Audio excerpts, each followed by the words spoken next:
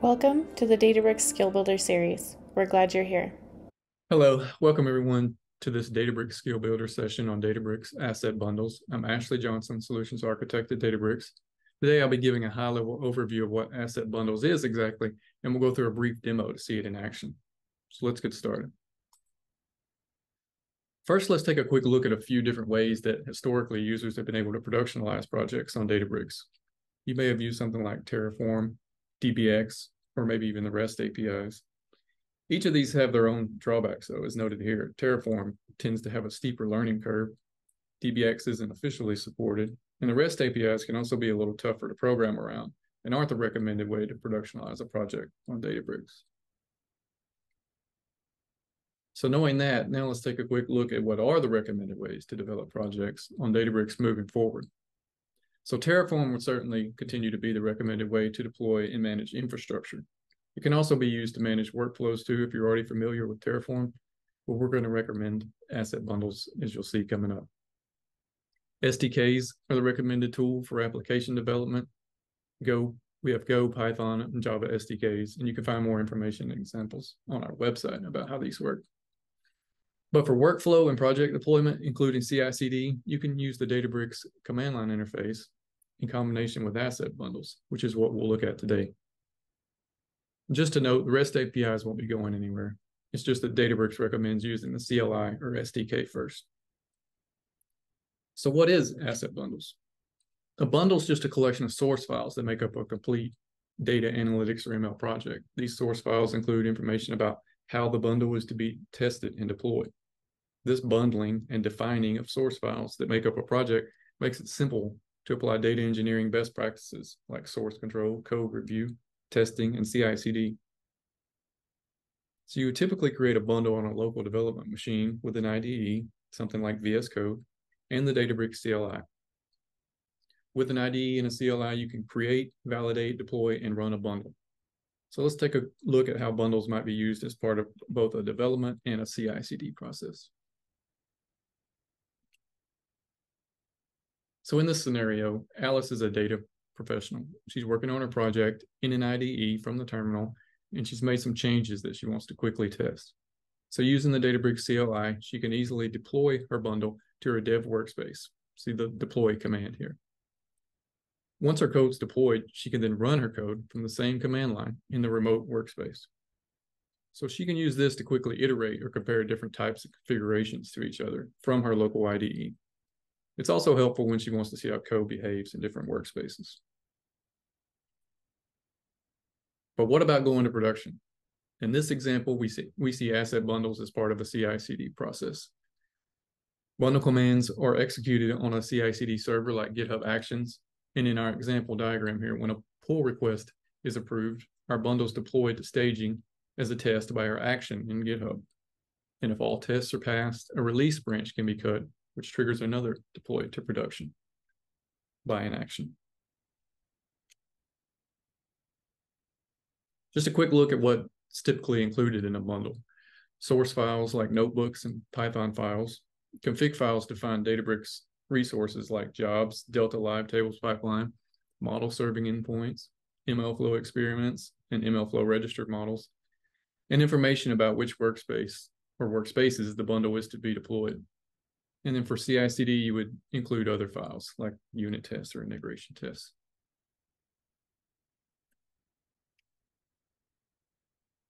So why would you use Asset Bundles? Again, bundles makes it possible to create end-to-end data analytics and ML projects as source code. And this is important because it allows you to implement best practice tools and processes for working with source code like source control and history, code reviews, testing, and it streamlines local development.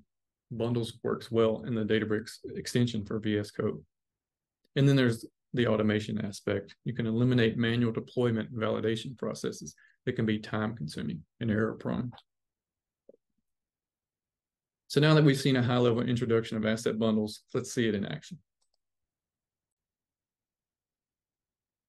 Okay, so here we are in VS Code on my local machine. By the way, you need the CLI installed, and you need version 0.205 or above. Anything below that is referred to as the legacy CLI and doesn't support Asset Bundles. but for the sake of time, I've already completed this step. If you're starting from scratch, you can issue an init command with bundles to generate a starting template that will create some files you need to get started. But in this example, and again for the sake of time, I already have a code base loaded in VS Code. Our goal with this code is to analyze some Medium articles. I won't dive too deep into the code, but it's important to note our project will produce two basic outputs, a Delta Live Tables pipeline and a notebook with a bar graph of authors of some Medium articles. The ingest Python script is where our DLT tables are defined. We have two tables here, Medium Raw, which is the result of ingesting a CSV file, and Medium Clean, where we remove nulls and clean up the author name from our raw table. If we look at our get metrics Python script, we can see a Spark UDF for gathering metrics about our articles and another to scrape Medium.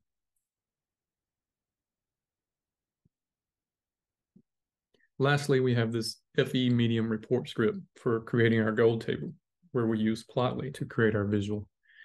Again, no need to get too much into the weeds here. Just know that we're building a typical ingest pipeline with DLT plus a chart, just as you might do in the workspace in a notebook.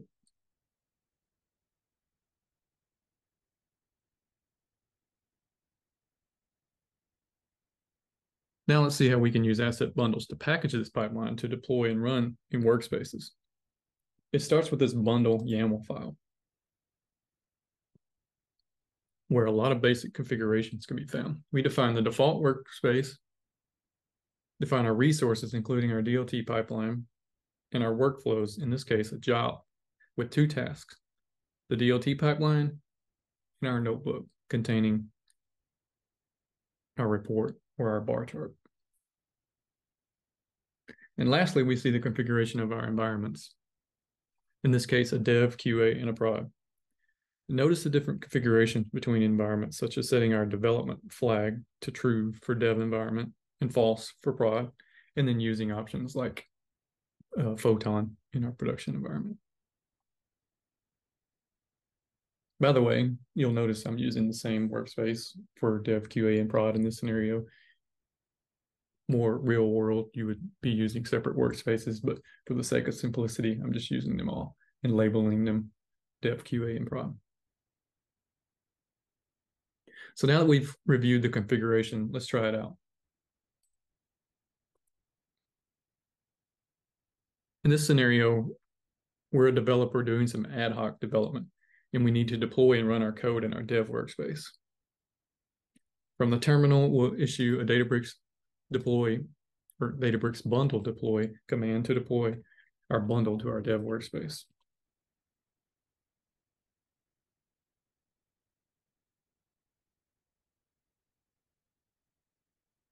Once deployed, we can run our job with the run command.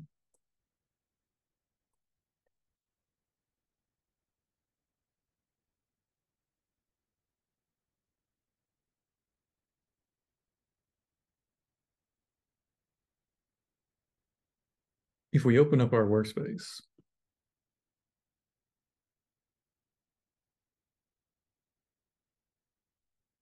do a refresh, we can see our job that was deployed. Click on it.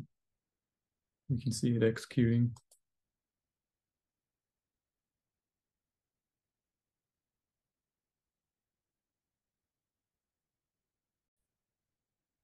And now that our job is finished, we can view our Delta Live Tables pipeline and see our 3 tables created.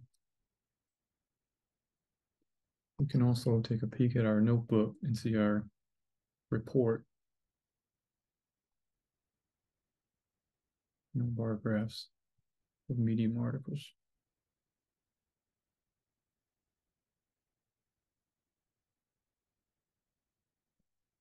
Flip back over to our VS Code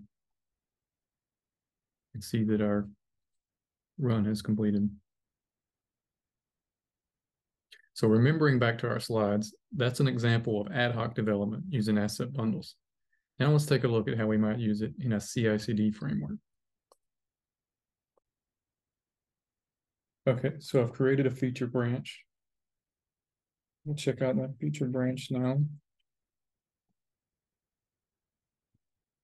We'll make a change. I'm just going to change a simple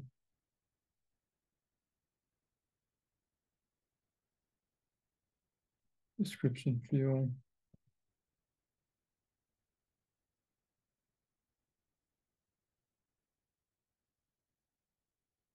Add commit this branch and push that to my remote repo. If we take a look at our remote repo,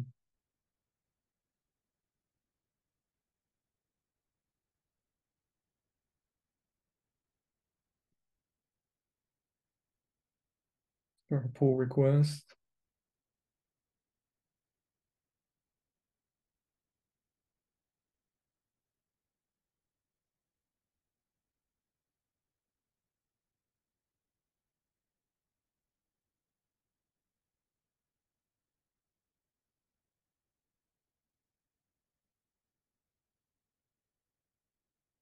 and create my pull request. Here we'll see the actions kick in. While we're waiting on that, flip back really quickly to the workspace, show you these two YAML files that are deploying the actions that are kicking in GitHub in our repo. Okay, so here we see those actions kicking in on our pull requests.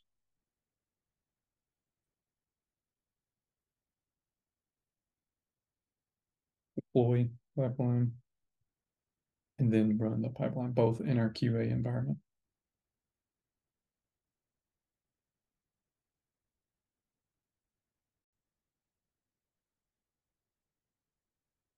And with our action completed, we could flip over to our QA workspace and see our assets deployed and executed in the same way we saw for development earlier.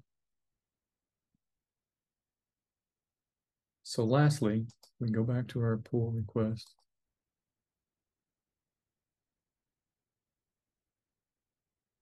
Once all checks have been passed, our merge.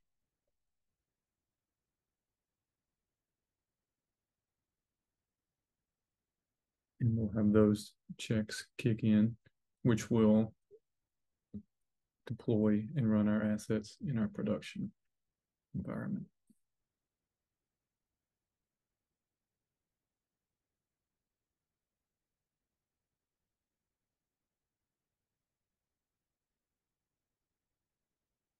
Flip over to our workspace.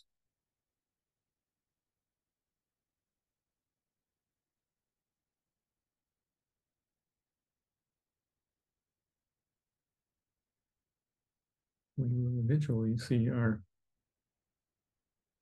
production deployment.